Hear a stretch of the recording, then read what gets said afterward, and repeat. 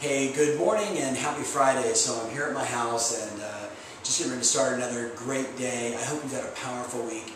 I've got an interesting question. Yesterday I was on Facebook and I asked the question, where do you go to find creativity? Where do you go to be innovative, to get, maybe just new thoughts, new ideas? And it was really interesting. Thank you for some people that say they come to my website or they go to events of ours, and thank you, that's very kind. That wasn't my intention. What I was looking for was really recognizing, what are consumers looking for from us today? What do they really expect? What do you expect from me? Do you want the same old tired message in a same old medium? Could you imagine if I sent you a record every Monday, Wednesday, or Friday, or an audio cassette? I mean, it'd be incongruent for where we are today. Well, I think your buyers and sellers, your customers, are looking for the same thing. They want innovative. They want fresh. We want new. We want different. So this question of creativity is critical.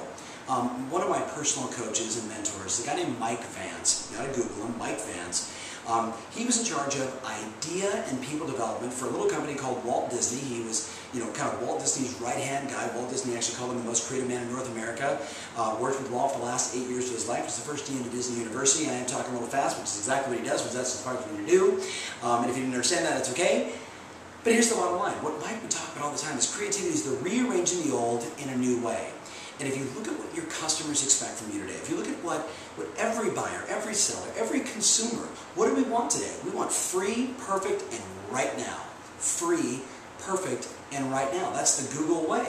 Now, if you can't provide free, how close can you get to it? If you can't provide perfect, sorry, you're probably already out of the game.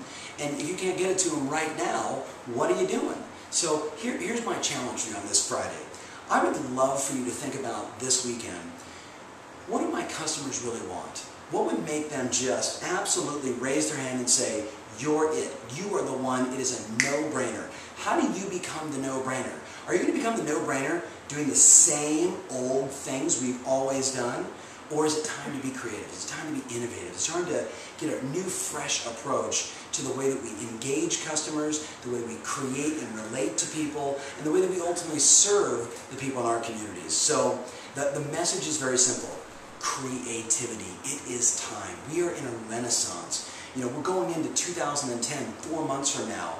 Are you going to go into next year doing all the same, don't take this personally, lame stuff that you've been doing for the last decade, most of which didn't work, but we've just always done it because we've always done it? Or is it time to completely reinvent your brand, your website, the way you engage customers, the way you interact with people, the marketing message that you send out, the ways that you market yourself, the ways that you connect with people? I believe right now customers are begging for you and I to be at our very best and be different. That's what I'm committed to, and I hope you're committed to it too. Have a great Friday. Remember, your strategy matters and your passion rules. Think about that over the weekend. What are you going to do different?